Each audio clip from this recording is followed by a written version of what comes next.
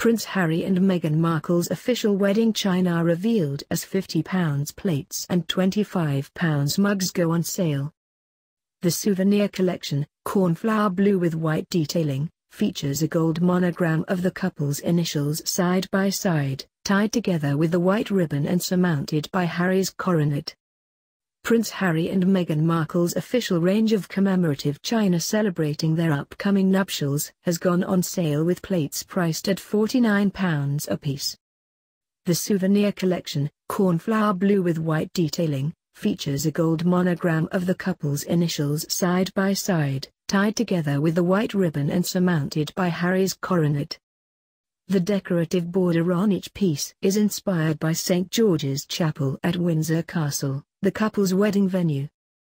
The collection includes a tankard for £39, a pillbox priced at £35, a standard coffee mug for £25 and a miniature coffee mug costing £19.95. It went on sale as Harry and his TV actress bride-to-be made their first joint visit to Northern Ireland on Friday. Harry and his American fiancée will have approved the fine bone china range by the Royal Collection Trust. The border is based on the stylized tree ironwork of the 13th century Gilbert's door of St. George's Chapel, where the couple will marry on May 19. When Harry and Meghan Markle's choice of wedding venue was announced, the Prince's communications secretary described Windsor as a very special place for Harry, and said that the couple had regularly spent time there together during their whirlwind romance. The Gilbert's door of the chapel is rarely used, though hundreds of tourists and visitors to the chapel pass by it every day. The Queen and other members of the royal family use it to enter the chapel when attending some services at St. George's, such as at Easter. Its ironwork is in the form of a stylized tree and, unusually for a work of its time, bears a name plus Gilbert's. The door is one of the few surviving parts of the earliest chapel at Windsor Castle.